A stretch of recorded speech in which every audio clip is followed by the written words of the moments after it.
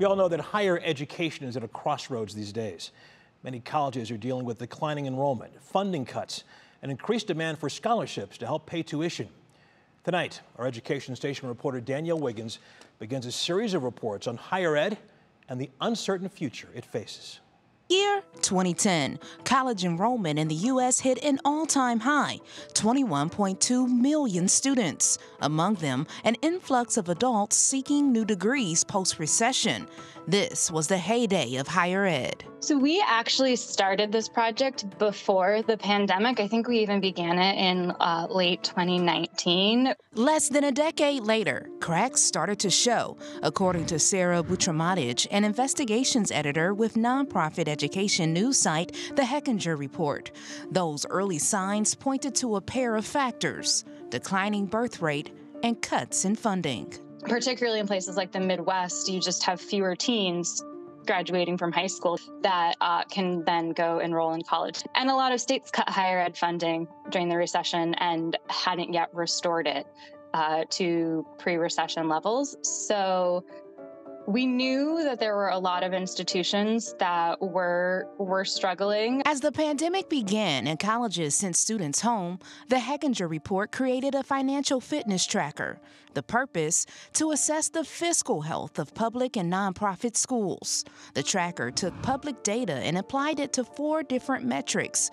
Out of 2,662 schools included, more than 500 showed warning signs in 2 or more metrics. They were not evenly distributed throughout the country. Ohio actually had the highest number in our sampling. The tracker hit on 36 Ohio schools in all.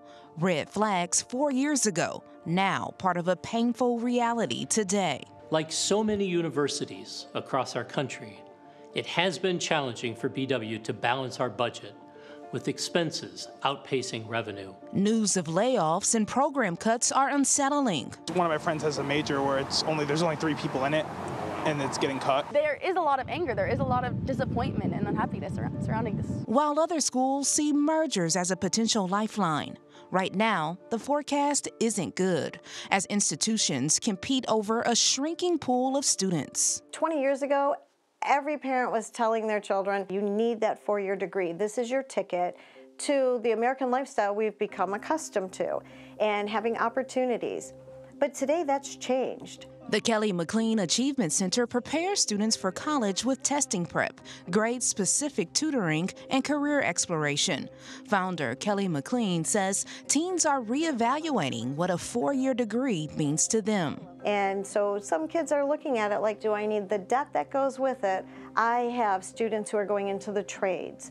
I have students who have become auto mechanics making $150,000 a year. The Illuminating Company has an amazing program, and those people are making 80 grand a year as linemen. Kelly McLean's job is still focused on helping students find the right fit for them. Now that includes digging into a school's financial stability. Because college admissions, their job is to get heads in beds, so to speak. It is a sales job. They're going to tell you everything's fabulous. In the first 10 months of 2023, a total of 30 colleges closed their only or final campus location. Alarming, but down from 48 closures the year before. Both numbers a sharp jump from a prior high of 13. A troubling trend higher ed watchers say isn't likely to improve soon. I think that there are still college closures predicted ahead. There's a lot of questions about what happens after pandemic relief money runs out. The folks that I have talked to don't think that higher ed financial health is going to be problem-free. Danielle Wiggins, 3 News.